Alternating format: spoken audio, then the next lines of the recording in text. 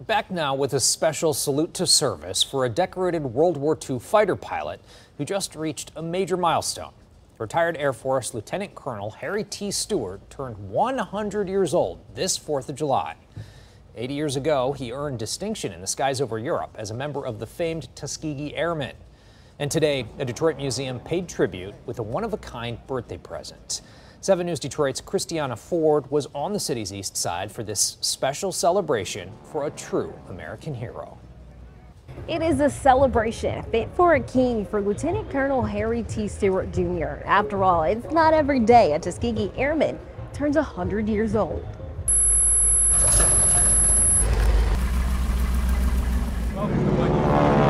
Here comes the Stearman. This isn't the typical 4th of July celebration. That would be the first airplane a Tuskegee Airman would fly as his initial training in World War II. This is a birthday celebration for one of the last surviving Tuskegee Airmen. Good seeing you. Good to see you. All righty.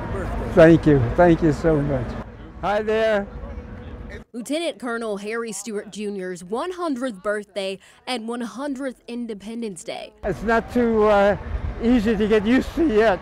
I wanted it to happen very fast when I was a teenager, but now I want it to slow down a little bit.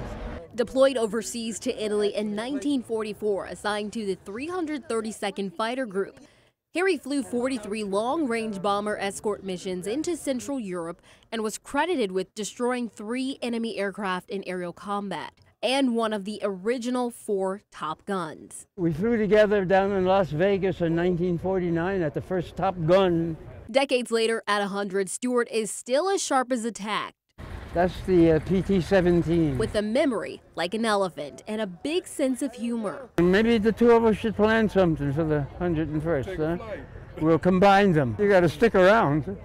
I'll be here. The party put on by the Detroit chapter of the Tuskegee Airmen and the Tuskegee National Historical Museum. We are just blessed to have this day, this moment in time to celebrate him, his accomplishments, his history, his legacy, and for all he's done for America and Americans.